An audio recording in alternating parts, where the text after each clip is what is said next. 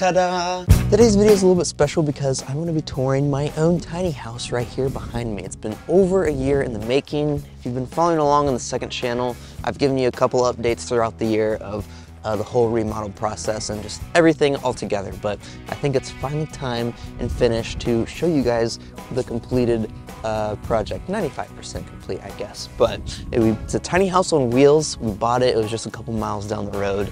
And we brought it here, took it off the wheels and planted it on our property. Did a bunch of remodeling to it. We are located in Hillsboro, Ohio, just a couple miles down the road from Rocky Fork Lake, which is this massive lake that you can do just a bunch of cool things on.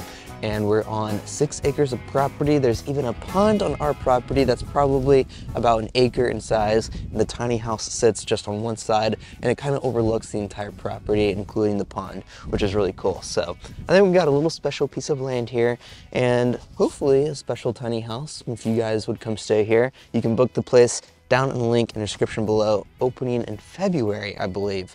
So get some dates, come hang out at the tiny house. It is a tiny house on wheels, 32 feet long by 8 foot wide. It's not on wheels anymore.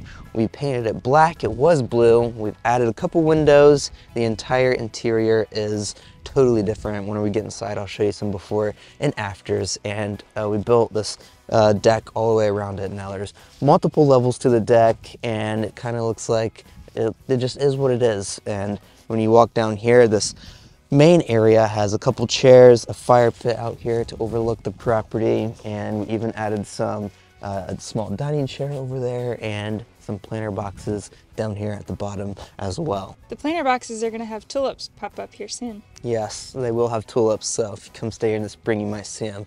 I forget what color they are. I think they're going to be stripes. Some sort of striped tulips down there, which would be cool. And I'm sure in the summer we'll plant some more stuff. It looks like they have nothing in them right now. Down by the pond, there's also a small deck space. There's a couple rocking chairs, a gas fire pit down there. We're not down there right now because it is way, way too cold. We picked one of the coldest days of the year to shoot this video. It'll look a lot better in the summer, I am sure, but that is a fun area to go and enjoy as well. Now, before all of this was here, there was another home here. I'll show you some before footage now. It was pure trashed and it took a lot of work to get it back up to where it was, and still needs some work. We'll plant some more grass in the summer, and we added just a stone walk path over here. My favorite one is this one. It looks like the shape of Ohio, which is where we're at. And we've got new gravel, freshen it up, and yeah, we did the best we could for 2 people that have no idea what they're doing. We like to call ourselves professional homeowners now because we've done a lot of stuff to the place. Anyway, let's head inside and check that out.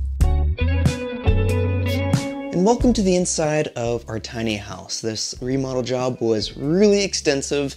Everything in here is basically brand new except the walls and the ceiling. It's 32 feet long by 8 foot wide, very typical for a tiny house, but ours is a little special. It's taller than most at 14 feet high, and it's all open space. There's lots of windows everywhere. You got windows bordering all along the top and on the edges. Lots of good natural light. One goal for this is we really wanted to make it cozy, and I think we nailed it pretty nicely, and it's very spacious. I really like what we did inside of here. But anyway, let's get along with the tour space. This first section is the living room. I love the living room because I feel like it's actually functional. Most tiny homes we've visited, you don't have a full-size couch, you don't have much seating, but here you can really lay down and lounge in this chair, so yes. I love it. I love our tiny. Yes, you can fully lay down on our couch and watch the TV. It is really comfortable. That is one of the main goals for the living room space, is to make it comfortable. And also you got an entire seat right here. So you could seat up to 4 guests ultimately here. Very functional living room space, and there's lots of room to just walk around. The TV is at a great watching neck height. Normally, some people put it really high, like above their mantle or fireplace, and it looks neck-inducing pain. But this one, right at eye level, you got the window right here. One of my favorite things, binoculars right here at the window. Bird watch all day. There was a woodpecker here the other day. Or deer. There's deer, a lot of deer here going to the pond. You get good views of our pond from up here, so lots of animals go to that. But which is just a comfortable space. This window right here is brand new. During the remodel, here's the before, there was a sliding door, and that really made this living room space not as functional as it could be because you couldn't put a couch here. So we took that down and had the Amish build us a window, and we installed it with good natural lighting here. You can see the couch is a perfect tight fit. Thank the Lord, it couldn't have went any better than that. Another really awesome part, this was Levi's idea, was to include a full-length mirror. Yes. It's hard to get one of those. Much needed. A lot of places don't have full-length mirrors. And there's also games loaded in this basket for you to enjoy. It fits into this tiny box. It looks like a tiny NES system. If you remember those, check out these remotes. Power. Ta-da! Now we can select any game. Mario. 1 player or 2 player? 1 player. 2 player. Oh.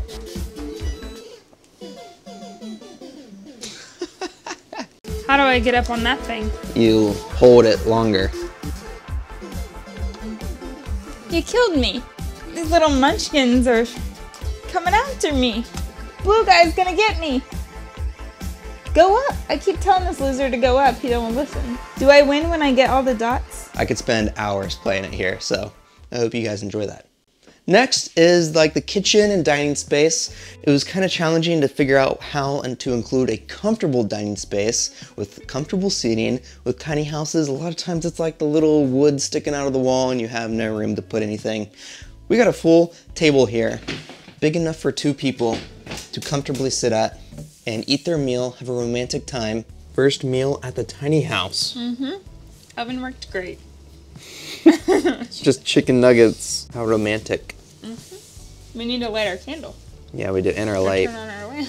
Yeah, what gives? What gives? The mixture of the dark wood with all of everything in here, I think is great. But then we have the kitchen space. We did keep the original cabinets. We painted them gold knobs right here to match our gold sink.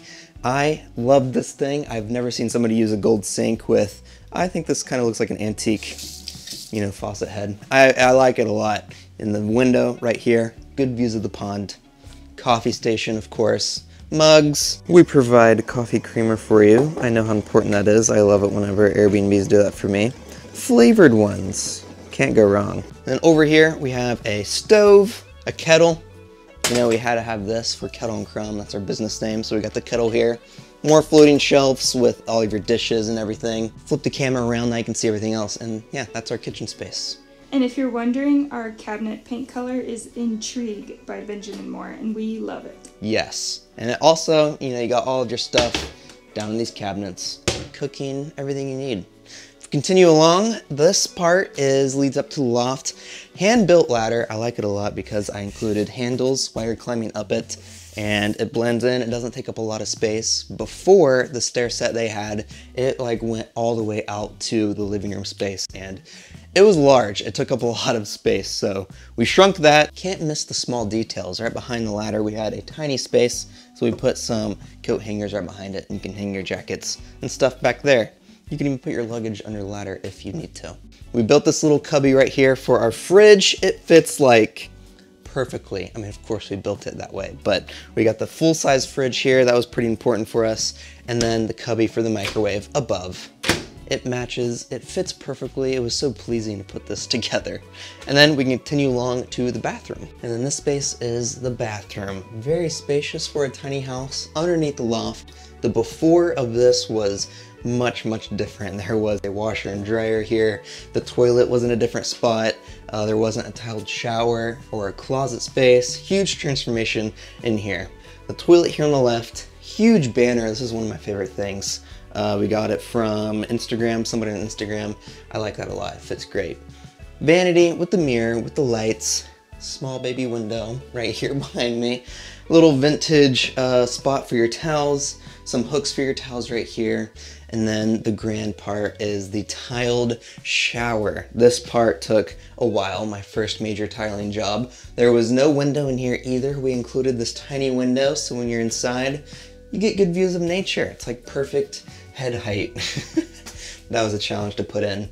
You got your soaps right here dispensed perfectly, the glass wall, the gold accents in here, and the tiling. The tiling's pretty neutral. I like it a lot, and the color in here is great. And this is the bathroom space, and then the closet right here, you got your towels, makeup towels, and even a couple baskets. You know, right there is kind of the storage unit where we store some cleaning supplies, but it's not that bad. So bathroom's pretty spacious and functional. The color on the walls in here is called Flower Jar, and it's by the Magnolia Home line. Yes, another great pick. Last spot in here is the loft, which is up this ladder. If we head up here, pretty easy to climb with the handles. You got a little platform right here. And then we built this really interesting design. I don't even know what to call it, but it separates the bedroom from falling off into the kitchen space. But we kept it open, so it feels more open and spacious in here. And we included these little lights just for detail. And I think it looks really good. That's probably one of my favorite parts in this tiny house. Now we're up here in the loft. Up here is a queen size bed. It is super comfortable in my opinion. We added a memory foam topper to it. The sheets are cozy, they're the green, they're from Quince, European linen, plenty of pillows back there. And I really like how we have the tall ceilings because this loft feels really open. My head isn't even close to the ceiling over here. Now if you're sleeping over here, it's a little bit more cozy with the ceiling, but overall, there's plenty of space to do things. Even you can walk around over here if you must. We had enough room for a small dresser. I had to cut the legs off to make it match the height of the bed, but you got a fan right here. This fan is my favorite. I've had one for like 4 years and it still works great. So that's there. We got a light, and there's even windows up here as well if it gets too hot or stuffy for some reason, or if you just want to sleep with the breeze going through. You can open these up super easily. That one over there opens up as well. If not, just close them up really easily as well. Done. There's also a TV up here. It doesn't work because we don't have internet, but if you wanted to bring that gaming console up here and play the games in bed, you totally can.